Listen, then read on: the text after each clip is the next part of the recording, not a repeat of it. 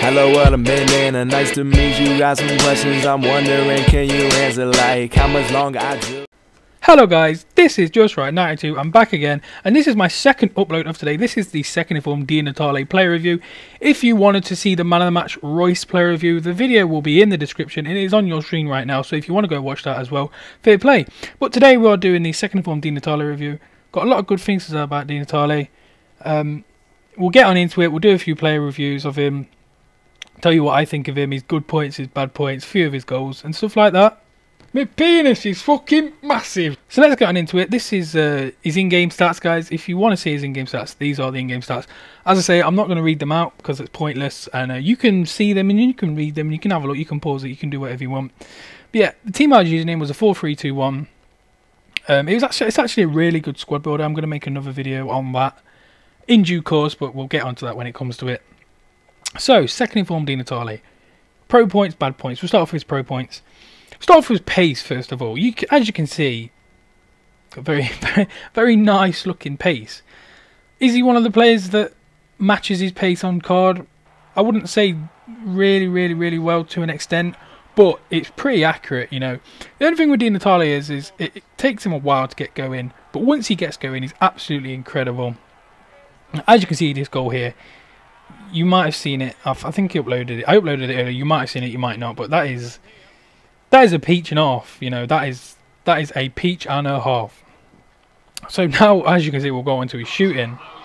Now his shooting is just, you can actually see he has the shooting stats that he should have, you know, for a second inform. Di Natale, what is he now, 34, and he's still going strong, 87 overall rated.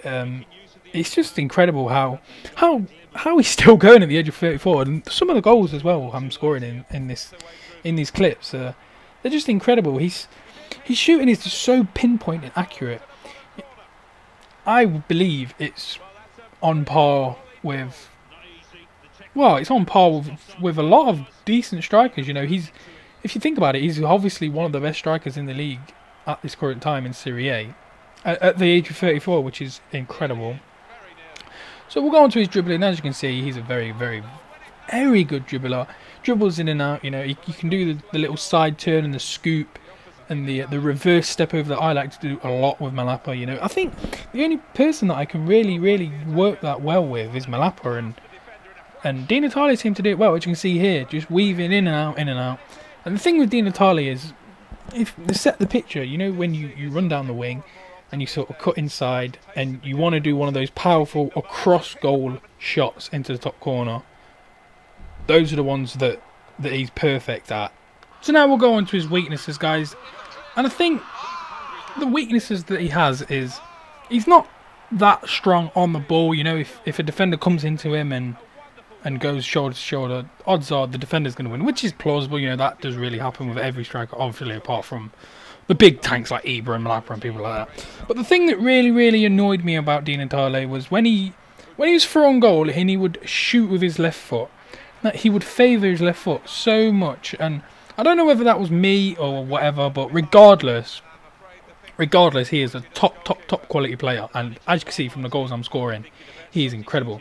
So that was my second informed Di Natale player review, guys. Please give it a like if you did like it, and I'll see you all next time. Laters, guys.